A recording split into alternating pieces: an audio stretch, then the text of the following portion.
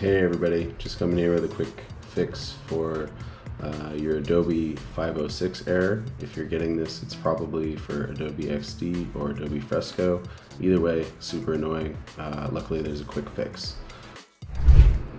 So if you're getting this particular error, it's going to tell you that it's 506 if you click more info.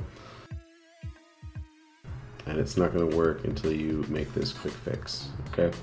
So come down to your Windows search bar, you're going to type in regedit and open the registry editor. Then you're going to come up to the H key local machine, go down to the software tab. Then you're going to scroll down a little bit, look for policies, Microsoft. Then you're going to go Windows. Click on App X, allow apps, and change the value to data 1.